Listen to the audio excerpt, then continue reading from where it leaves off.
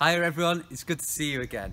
I wonder how you got on yesterday with that drawing challenge, the describing challenge. I think it's really a real challenging one, but a really enjoyable one. Now, we're going to revisit that today, and then we're going to do some odd one out puzzles, and I'll explain what I mean by those. Now, if you manage to come up with your own examples, we'll use them later in the week a lot, particularly on Thursday and on Friday. But for now, let's go back and practice again, visualising and drawing some shapes. Okay everyone, well, we're going to have a go at practicing again from yesterday, where I describe an image to you, you draw it, and let's see how similar we can make them. I've been really practicing on this describing skill of mine. I hope I'm getting slightly better. Okay, this time I want you to start off by drawing quite a tall and fairly thin rectangle. I would say that the bottom of the rectangle is maybe a quarter of the size of the tall side. So the side is 4 times taller than it is wide. Okay, so I want you to draw that tall rectangle straight up. Okay, feel free to pause the video if you need to. Right, so let's have a look at that tall rectangle you've drawn, and I want you to go to the bottom and the right hand side of that rectangle.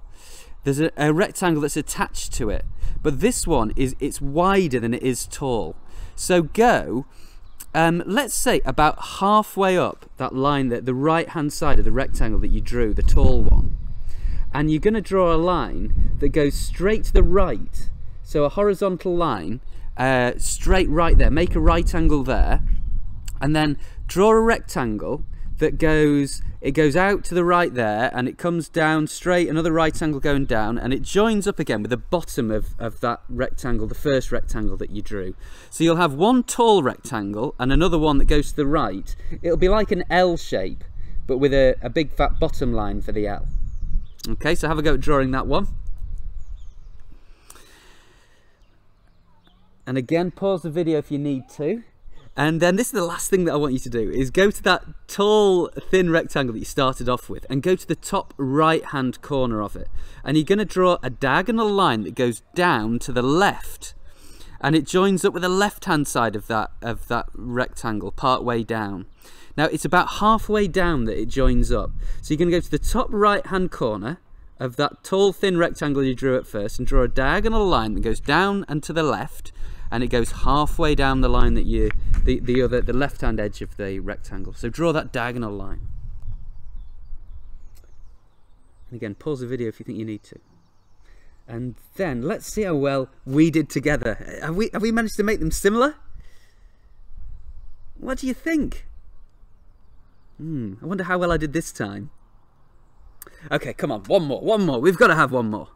Right, so I've got the last shape that I can see here, and it's a triangle. You might call it an upside down equilateral triangle. So what I mean by that is that there's the top side is one flat line across the top, and it's a horizontal line, one long horizontal line, and then I've got an equilateral triangle. So all the angles are the same sides, all the sides are the same length, and there's a point at the bottom.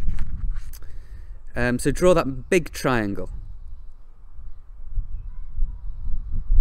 Okay, now having drawn that big triangle, we might call it an upside down triangle based on the way we see triangles normally.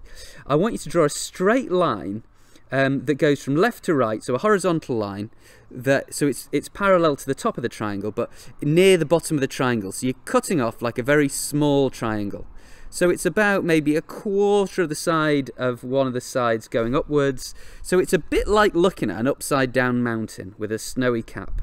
So see if you can draw that line. This of course is at the bottom of the triangle. Okay, and then look at that little triangle that you've made and go to the left hand side where it meets up with the side of the triangle.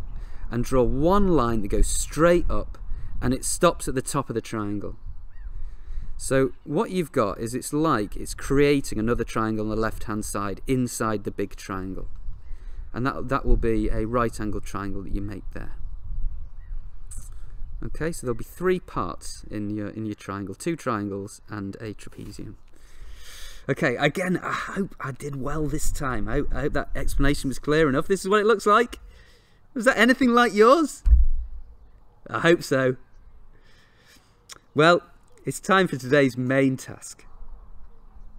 Okay, so we're going to develop this thing of reasoning around shape in these different ways. You'll need to name shapes, but more importantly, you'll need to think really deeply. And to do that, we're going to play Odd One Out, which is a brilliant, brilliant game. You're going to find lots of creative solutions and different ways of answering. So I'm really looking forward to today. So we're going to play Odd One Out. I'm going to show you 3 things. And the aim, you've got to say which one is the odd one out. But I wonder if you can not only choose one that's the odd one out, but you can think a reason why more than one might be the odd one out. Or even, can you think about why each thing might be considered the odd one out? We're going to start off with these 3 examples. A bike, a chair, and broccoli. Okay? Which one's the odd one out? Can you think of a reason why each one could be the odd one out? Pause the video and have a go. Bet you didn't expect to be asked this question. Okay, well, I'm going to tell you my reasons for each example. Okay, well, the first one I thought was, well, the broccoli is the odd one out because it's a food, and it's not man-made. So obviously broccoli is the odd one out. Well, what could make the chair the odd one out? Well, I actually think that the chair's the odd one out because the broccoli and the bike keep you healthy. So I think that's the reason why the chair must be the odd one out. No, hang on a minute, the bike's the odd one out. Because the chair and broccoli you might find in the school hall at lunchtime, but you wouldn't find a bike there. Well, so I managed to find a reason why each one might be the odd one out. Well, let's see if we can apply that to our odd one out challenges using shapes. Okay, so a triangle, a diamond, a rectangle. Which one's the odd one out? Why? Can you think about why each one might be thought of as being the odd one out? Pause the video and see what you can come up with.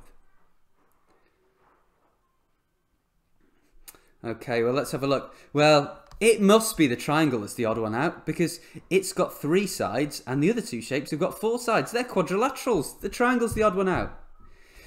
No, hang on a minute. It's the diamond. Look, it's got obtuse angles. It's got angles that are more than 90 degrees and less than 180. It's the diamond that's the odd one out. No, wait a minute. Wait a minute. It must be the rectangle that's the odd one out. Look, it's got parallel sides. It's got a pair there of parallel sides and a pair of parallel sides there. The diamond and the triangle don't have any parallel sides. Let's have a go at another challenge. How about this one? Shape A, shape B, and shape C. Which one's the odd one out? Could more than one be the odd one out? Pause the video. Well, I wonder. It must be shape A that's the odd one out. Because look, shape B, all the angles in shape B are the same, and all the length of the sides are the same. It's a regular shape. So is shape C. Look, those 4 sides are the same length. The angles are the same. Shape A is the odd one out. No, wait a minute. Shape B. That could be the odd one out because look, all the angles are obtuse. They're more than 90 degrees. Hang on a minute. Hang on a minute. No, it's shape C because these 2 shapes, they're hexagons. They've got 6 sides. Shape B isn't. It's a square.